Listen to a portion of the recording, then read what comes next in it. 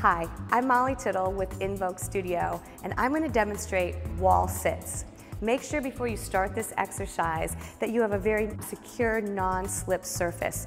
And as you get into this exercise, you carefully want to place your body against the wall, and you want to look for and make sure that you have a 90-degree bend at both the knee and where the legs meet into, or the hips meet into, the upper body. While you're sitting in this position, you really want to concentrate on your form, because you're going to be sitting here for about 30 seconds or more if you can.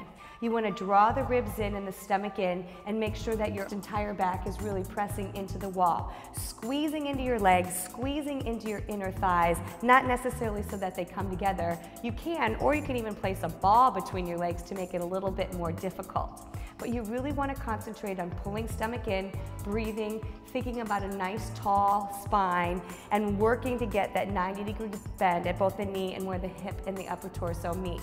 To leave the wall, you want to make sure to press the hands firmly against the wall, lean forward, and begin to lift yourself.